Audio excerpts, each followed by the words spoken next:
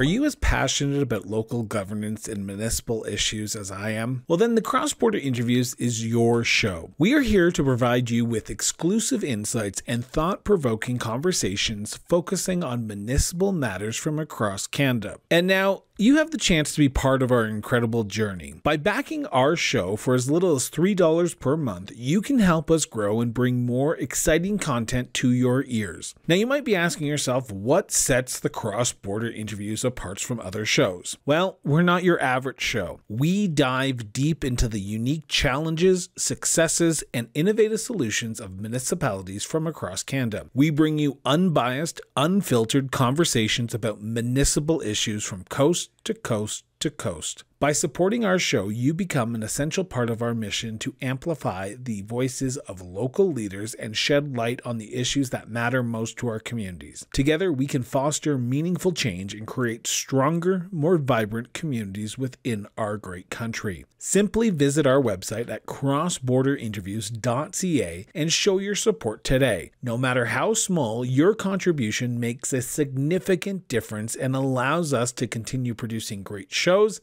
like the one you're about to hear. Together, let's make municipal issues matter again.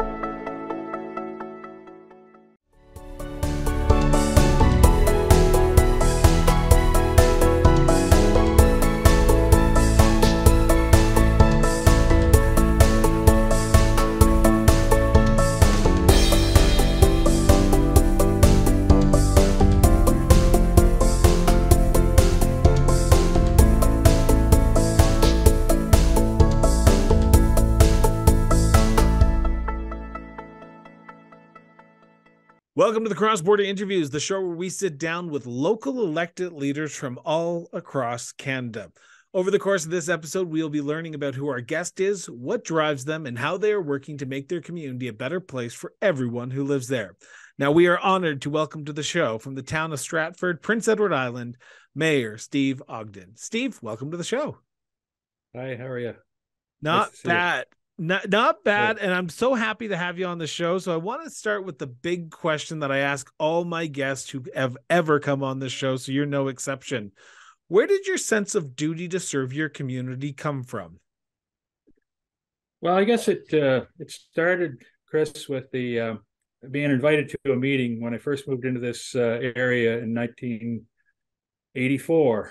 I was a neighbor came by, and I had gotten to know him over the past few weeks, and he invited me to a meeting, a town meeting. He said that they're going to be electing representatives for the area, and would I come and would I vote for him? And I said, certainly. So I didn't know anything about the area. I didn't know anything about the politics or anything like that. So I went to the meeting, and the long and the short of it is I got elected and he didn't. And we drove back together. Wait a second. And, so you're relatively we're new to the friends. community, Yeah. and you get elected in the meeting that you were going to go vote for somebody else? Yeah, and I did vote for him. I did vote for him, and there was only him, and there were 23 people at the meeting, and they were electing 6 representatives. And so I don't know what happened or how it happened. I didn't really understand it, and so I came away and I was elected to this the Kepik-Kinloch Town Council, which I served on for 9 years, and it was an excellent group. We got a lot done. It's a really expanding area, growing area, and it's a lot of new families, a lot of newcomers. We in 1995, the 5 unincorporated communities amalgamated into one municipality called Stratford. Which it has been since 1995. In 1995, we were 4,500 people, and we've now grown to about 11,500. Wow. So you've almost doubled in 20 years. That's a significant increase. What do you attribute that to? Well, I think it's a really attractive area. It's very close to Charlottetown, although we're separated by a river, quite a big body of water and a bridge. But it is an attractive area. We have water on 3 sides. We have beaches, and it is, a fairly, it was a suburban community, and now we're moving into a full service community where we're developing a downtown. a business group has purchased a lot of our vacant land in the town, mostly around the town center, and they're developing a downtown. It's about $1 billion project over the next several years, but it's sort of like writing on a blank slate. They're able to develop something, and they said it doesn't happen very often. This sort of thing occurs, that they're able to basically use the latest technology and things like moving towards energy efficiency and best use of the land and good planning principles and all those sorts of things. So before we talk about the town as a whole, I want to talk about who you are and get to know why you decided and why you continue to put your name forward for municipal governance, because it is, to quote a friend of the show and a friend of mine, Scott Pierce, the president of FCM, it is the government of proximity. The decisions you make, you see the actions of those decisions the day after. What keeps you involved in your local municipality and coming back for more and running for office again? Because your first election, as you just said, was way back in 1984. You spent 49 years on council and you're still doing it. So what brings you continue to come back? Well, I think Scott hit it right on the head. I think it is getting things done. I think it's a matter of, I don't call myself a politician. I call myself a representative of the people, and I think that's an important distinction because good policy makes good politics. If you do the right policy or the good policy for the right reasons and you explain it to people, you'll get reelected. I've always been involved in the community since I moved here, and it's whether it be scouts. I was a scout master. I was on the administrator. A leader, and then as a hockey coach, I figured if I'm taking my boys, I have 3 boys, and if I'm taking them to the games, I may as well be doing something while I'm there, something useful. So I would either take on a help with the coaching or help with managing or something along those lines, or just keeping score or whatever. And same thing with baseball. A friend of mine asked me again in 1984 when I first came here to help him coach his son in baseball, and we didn't have kids at the time, and I got involved with him, and I learned the coaching business, and ended up coaching for quite a few years after that, and going like rep teams and really good teams, and I always found it really rewarding. Both the relationships you make and also getting things done where you can see the results of your work at the end of the day. I've worked in so many jobs where you do a report or you do something and it gets put on a shelf and nothing happens. But when you're actually able to have some influence over your environment and actually, see the results of your work, and also to work with a good team and to get help people achieve their potential and get the best. Get them to put their best foot forward and really work together to for the good of everybody. It's really a great feeling to see that sort of synergy in action, and so that's why I've been involved and I stay involved, and I hope to be involved for a while yet. I mean, I'm getting older, but I'm still enjoying it just as much, if not more, than I did. Because as you get older, you learn things too. You learn sort of what how to get things done and what works best with people, and I've always believed in being positive, and I've always believed in really trying to work together, that have empathy, look at things through other people's eyes, and try to, if they have objections to what you want to do, try to find out why they have those objections, and to work together to address them. So those are the sorts of things that I'm still learning. I'm still enjoying doing what I'm doing, and I hope to continue for a while. I want to talk about the role as mayor and as a council in general, because you have to represent every single person in your community, but you have to look at the bigger picture as the town, and you have to sort of move the town forward, but you have to remember the issues that are facing the community today and not just look at the future. How do you balance the needs of right now compared to where you want and where the town needs to be 10 years from now? Is it challenging to sort of look at the bigger picture while not trying to forget about the people who have put you in this position, but also the people of your community? Well, I've watched a couple of your interviews with other mayors, Chris, and I find that the big thing, the big common thread in everything, and it's true with me as well, is listening, is hearing what people are saying, and trying to understand why they feel the way they do, and also relying, like I'm not the smartest person in the world, but I do know a lot of really smart people who I really respect I respect everybody's opinion, and I respect everybody's point of view, and I try to understand them all. And I think that if you do that, and you look at where the town is heading, and what some of the other societal pressures are, and opportunities are. The big thing is opportunities. Opportunities don't come along every day, and you really have to be position to be able to take advantage of them, to be able to take advantage of technological advances, to be able to look at the direction that governments in general are heading, democracy's heading.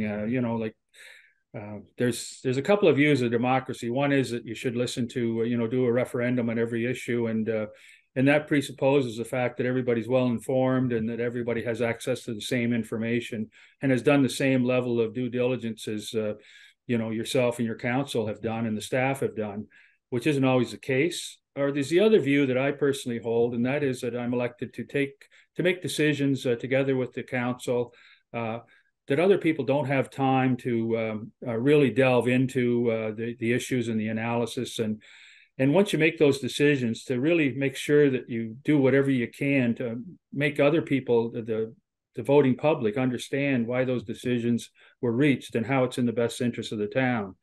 So that's a challenge, especially with social media, where you get a lot of dissension, and it's easy for, everyone has a megaphone, and depending on how loud your voice is, you always have a following, and but it's to make sure that you stay away from the personal, and stick to the facts, and everything is all for the good of the town. Every decision that we make is based on what's in the best interest of the town, both long term and short term, and so that's that. I know that it is a challenge to really look at the future. Nobody knows what the future is going to hold.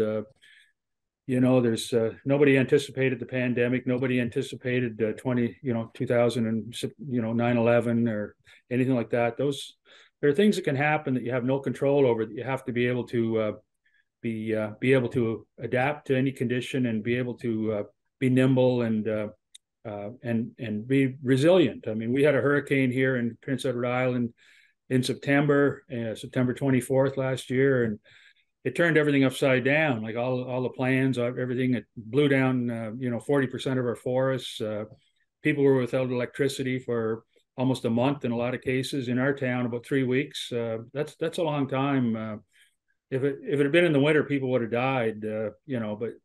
So we learned from that, and we're trying to be resilient. We're trying to be self-sufficient. We're trying to be have local resources that we're able to fall back on or rely on if anything should happen. Anyway, I guess I getting away from your original question. No, but it brings up my next question, though, because you talk about it, because you're presented with a package, an agenda package for each of your council meetings, and you have to be engaged, informed of everything that administration puts in that agenda package. So that way, when you have to vote on it, you're well informed on what administration wants, what your residents' wants and needs are.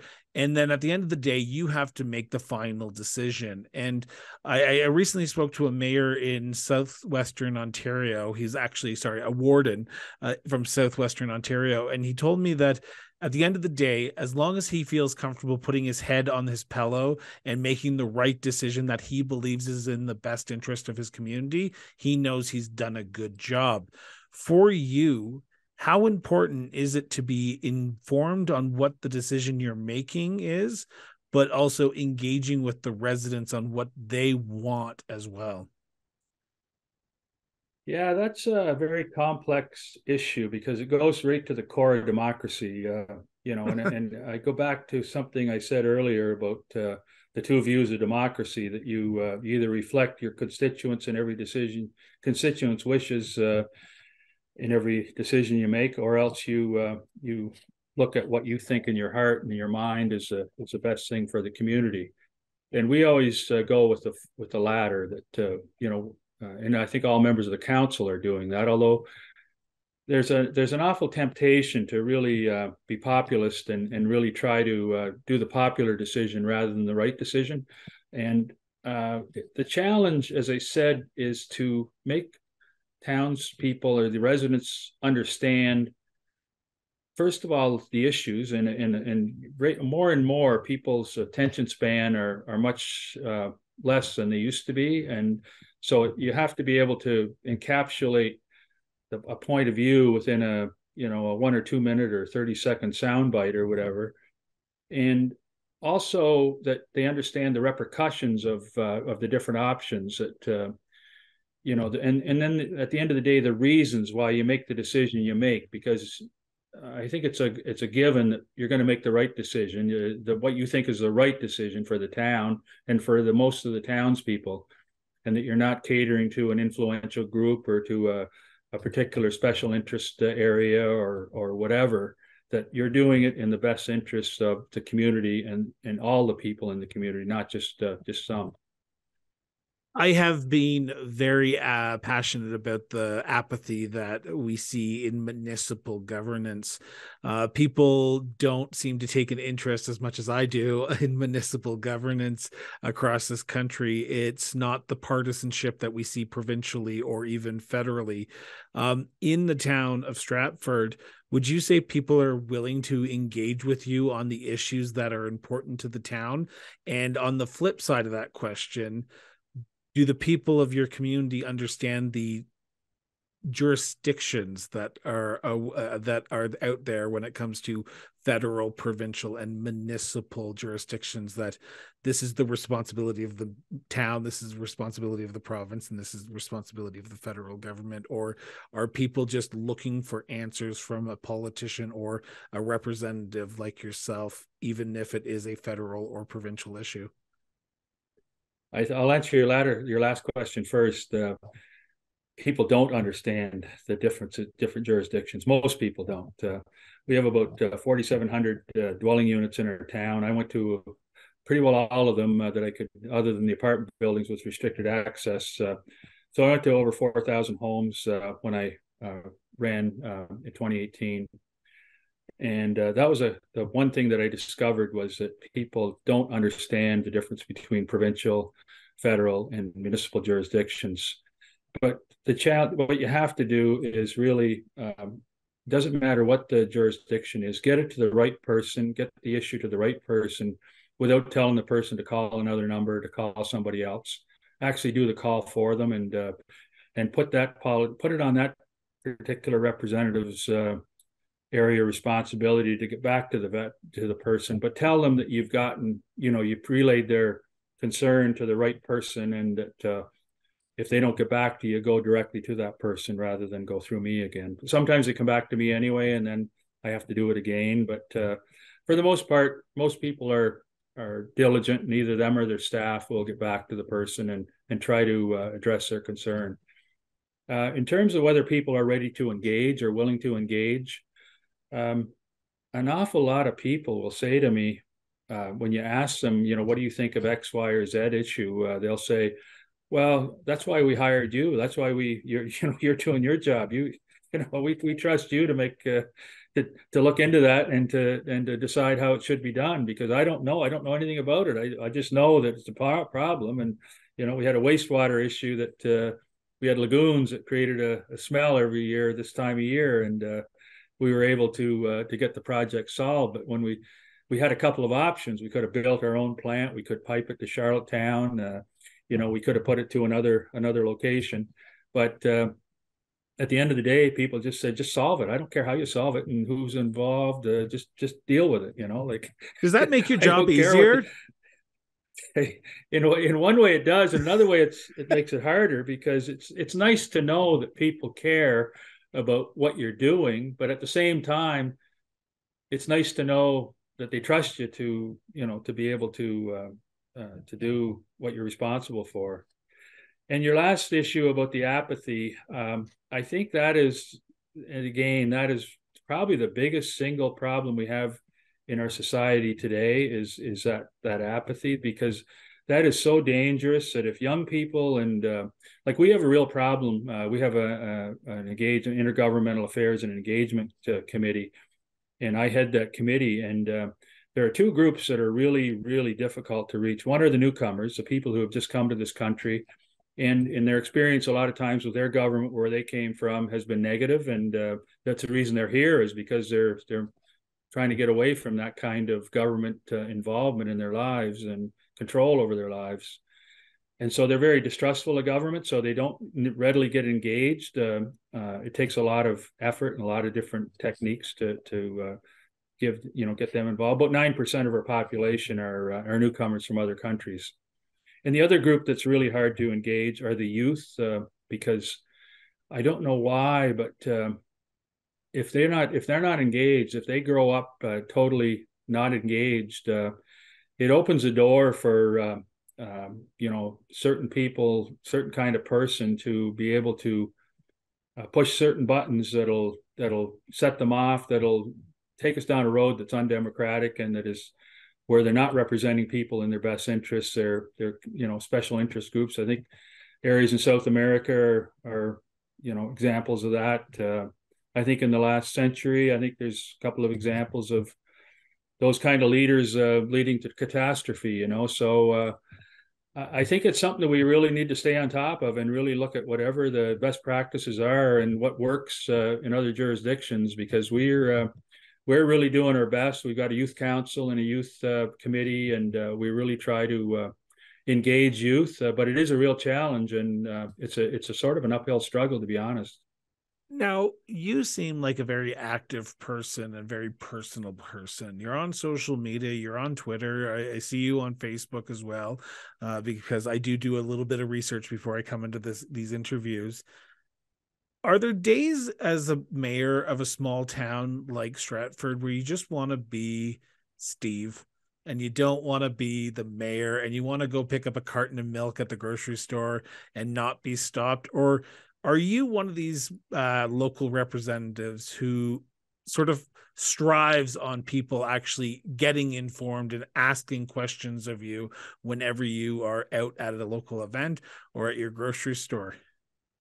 I'll be honest, it does get a little bit trying once in a while, but most of the time, like I said earlier, I try to look at things through other people's eyes. And if you only have one opportunity to solve your problem and you see somebody that you think may be able to help you solve it, you're going to take that opportunity. And I can see that people want to do that, and I understand completely. And for that reason, I don't really mind. I'd sooner somebody called me and I was able to deal with an issue rather than have it blow up on social media and turn into a real tough situation, give the town a negative, image or whatever.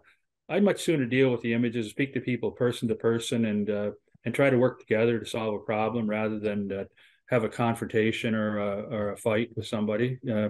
And most of the time, if you talk to most people, they can be really strident and really upset at the first, but after you speak with them and you understand where they're coming from and why they feel the way they do, and you kind of get at and give them some information that they might not have been aware of, things can change pretty fast. And I've been pretty successful in those kind of interactions. And I pride myself on relationships, and I think that every person, every living person, really it's a challenge for everybody. Relationships, in all respects, whether it be in representing people or whether it be in personal relationships. But I like to think that people think of me as Steve and not as a representative. That it's not I like to be able to relate to people personally, understand where they're coming from, not only from a business point of view, but also from a personal point of view. And I think that's really helpful sometimes. That if you know somebody, but you also know their family and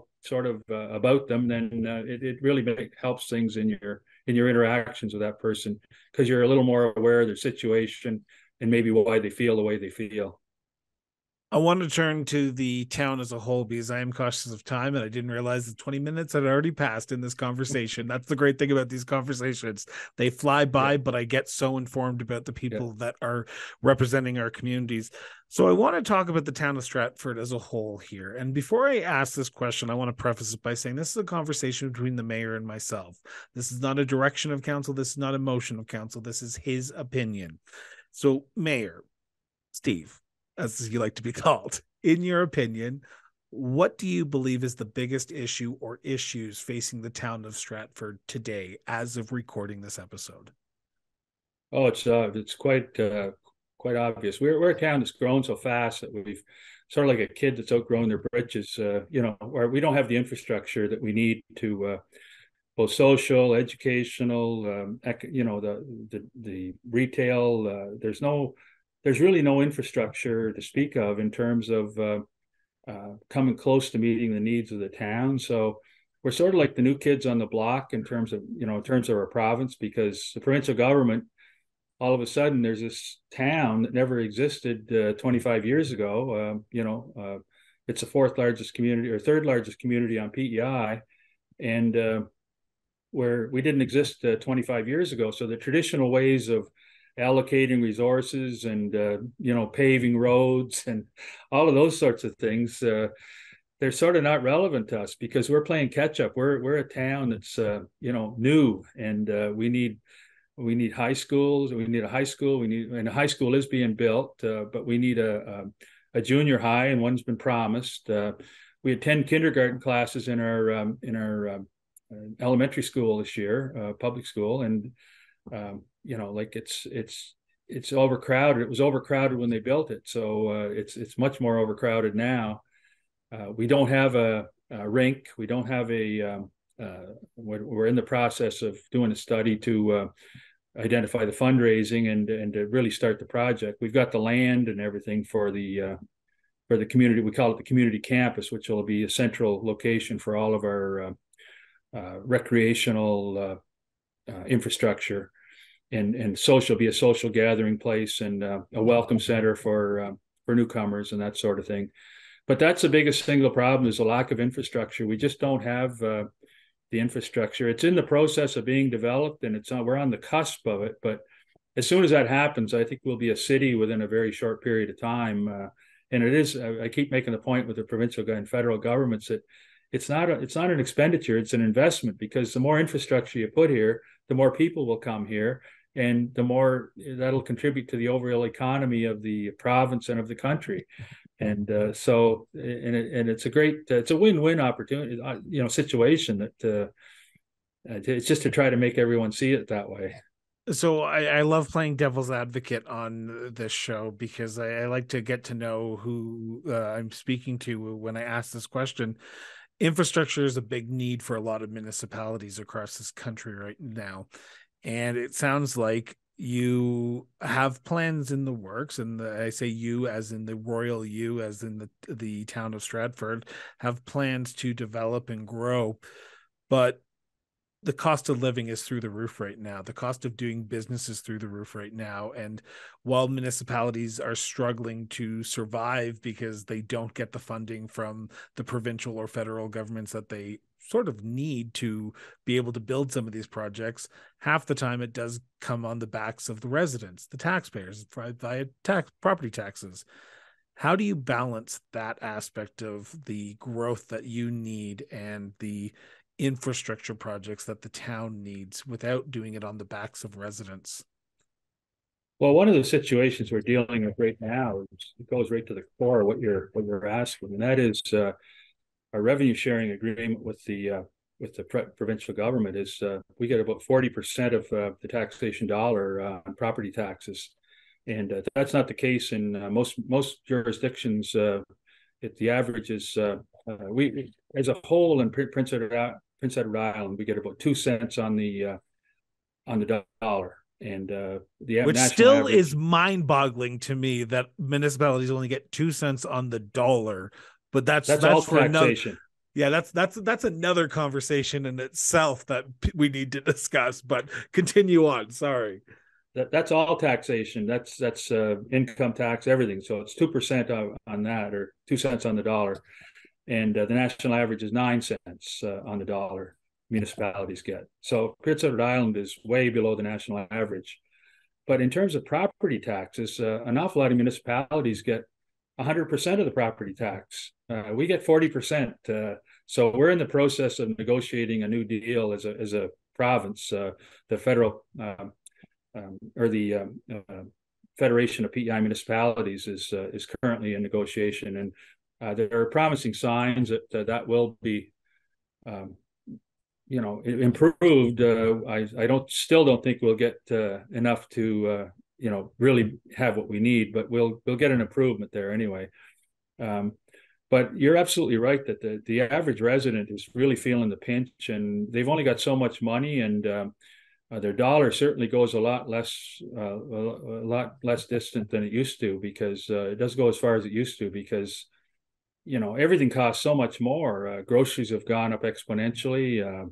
The price of rent, the cost of, we prided ourselves on keeping our tax rate pretty stable since I've been mayor. But at a certain point, you can't get blood from a stone. We can't get more out of people than they can afford. So you have to either cut expenditures or increase revenues, and one of those two things has to happen in order to do what we need to do. And we're not going to increase expenditures by raising taxes on people who are already, in their view, overtaxed. So I think it's a combination of reducing expenditures and looking at other sources of revenue.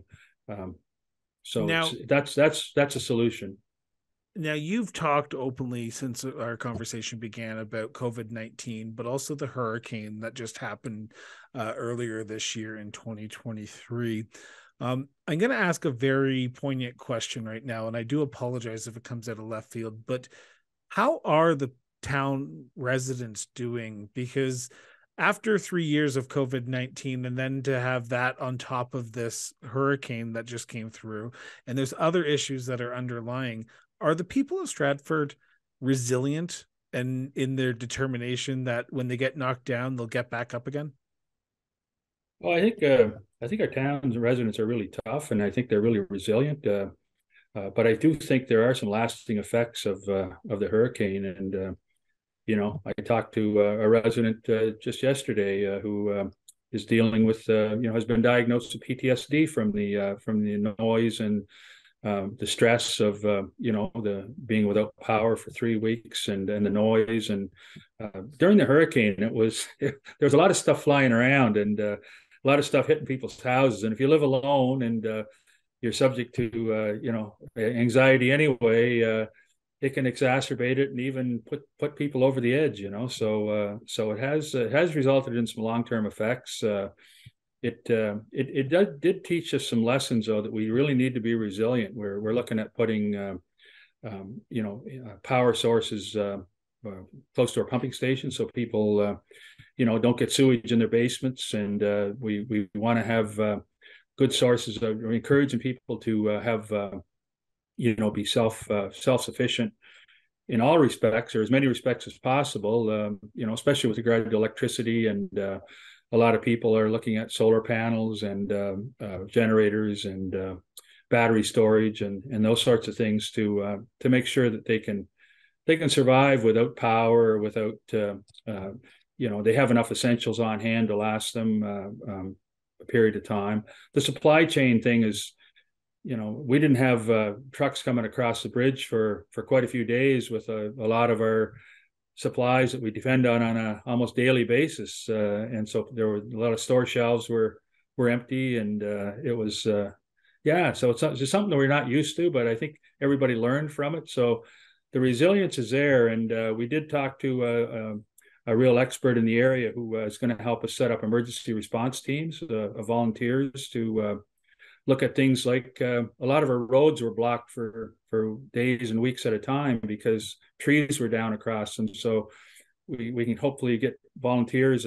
people with chainsaws that are trained and certified in chainsaw operation that can be activated in an emergency like that to go clear the roads. And and people that can go out and check on our vulnerable population, because that was another issue that we didn't really know who was vulnerable. And when you're cut off for a period of time and you depend on a CPAP machine or on a ventilator or something that can be deadly.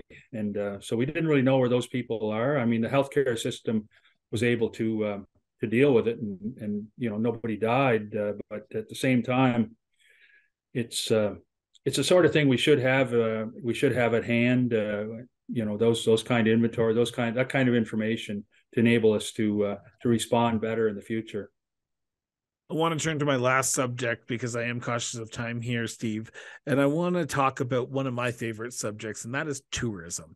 I love tourism and I love visiting communities. So I've said to anyone who comes on the show, if you come on the show, I'm coming out to your community. I'm doing a swing through the Maritimes in Atlantic Canada later on this year. Okay. So I will be making a stop in Stratford. So to my listeners who are listening right now, and to my viewers who are listening right now or watching this, what should people do if they come to Stratford, Prince Edward Island? Well, you should come to. I really think our beaches are beautiful. We have a beach called Tea Hill Beach, which was formerly a provincial park, which is now a town park, and it is absolutely at low tide. It's absolutely, you can walk for miles out on the sand, and you can dig bar clams, and it's beautiful. We have a more accessible beach down at the end, just walking distance from where I am right now, from my place here, down at the bottom of the hill, Kinloch Beach, which is also a lovely beach. You could pursue a pursuit of mine that is really near and dear to my heart, and that's fishing.